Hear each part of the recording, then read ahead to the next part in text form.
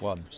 Scott, a frustrating night for the team, but I guess for you personally, the satisfaction of a second successive clean sheet. Yeah, it's always nice to keep a clean sheet, but it's disappointing that we didn't go on and win the game. I thought they set up really well and made it difficult for us to break them down, and came into it a little bit more second half as we pushed for the winner. But for first 10 minutes we were really on top, and had we gone in 1-0 up then they'd have had to have come out, and when you have your spells in this league, well, in any league, you have to score, and unfortunately when we had that 10-15 minute spell at the start, we just couldn't get one in. You do seem to have stifled the goals against you, but it seems to have been at the expense of goals going in at the other end. Yeah, touch wood, we've been solid the last 2-3 games, but like I say, we just got to get the right balance between going forward and keeping it tight at the back, and I'm sure goals have dried up a little bit for the front lads, but I'm sure come Saturday they'll be ready to go again, and for a tough game at Southend. Is there a natural balance that says, as you tighten up, you are likely to perhaps sacrifice something going forward? Yeah, definitely. I mean, if we all knew the perfect formation, then we'd all be managing Real Madrid, or even they could score 6 and concede 5. So if we knew the perfect formation, then everyone would be playing it every week. But it's about finding the right balance, and I'm sure we're just round the corner.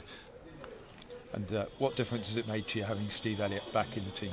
I think everyone's seen the difference since Stevie's been back in. I mean, before, like when he wasn't here, we were missing. I've said before, after the Wickham game, we were missing that natural leader at the back. And since he's come in, I think he'll admit himself he was disappointed with the start to the season. But since he's come back in, he's been absolutely unbelievable. And how he didn't get man of the match Saturday, I do not know. Yeah, I'm not sure what the sponsors are thinking, but there we are.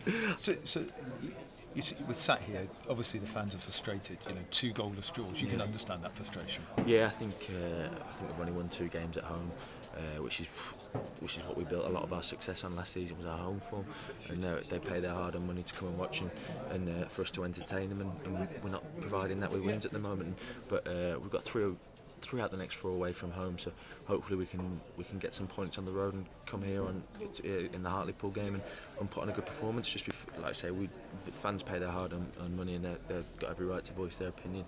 But hopefully when we do come back here, Hartlepool we'll have 6 more points on the board and ready to kick on again. Can you put your finger on the fact that this year we're more games away from home than at home, and last year, of course, the away form was probably what cost you promotion? Yeah, it's very difficult to say how or why, but we've not been brilliant away from home, if we're being honest, but we have picked up more points away from home than at home. But like I say, it is difficult to put our finger on it, but we know the fans come here and they back us. If we're winning football matches, then they back us even more. But at the moment, they're backing us still, but we're not repaying them with the 3 points. Does it suddenly make Saturday's game a bit bigger now? So you've had, I don't know what number of points you'd have been targeting, but you've had 2 home games. Okay, you haven't lost them, but it's only 2 points. Does it make Saturday bigger now?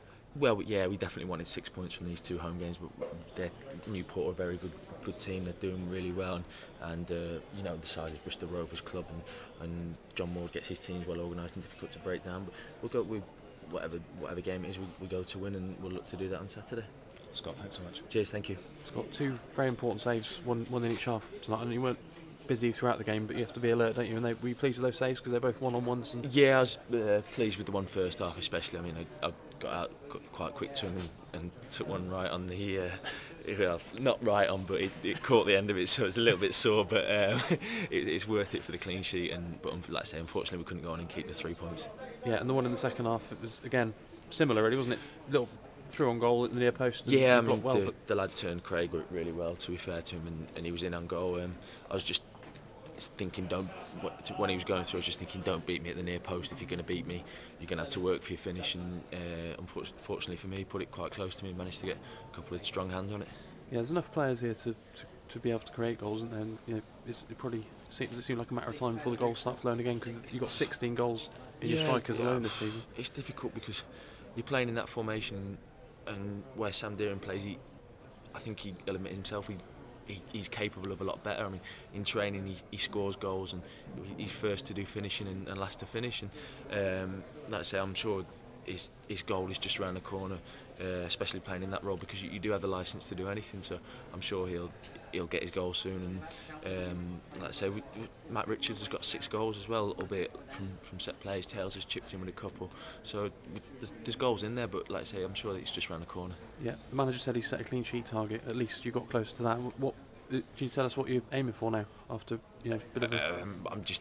I still want to beat last season's, which is going to be very difficult, but that's what you set out to do at the start of the season, and that's what I still want to do, although it's going to be very difficult to do that now. But we've got 5 clean sheets all in the league now, which looks a lot better than the 3-2 games ago, so we look forward to Saturday, and we know it's going to be a very tough game. Yeah.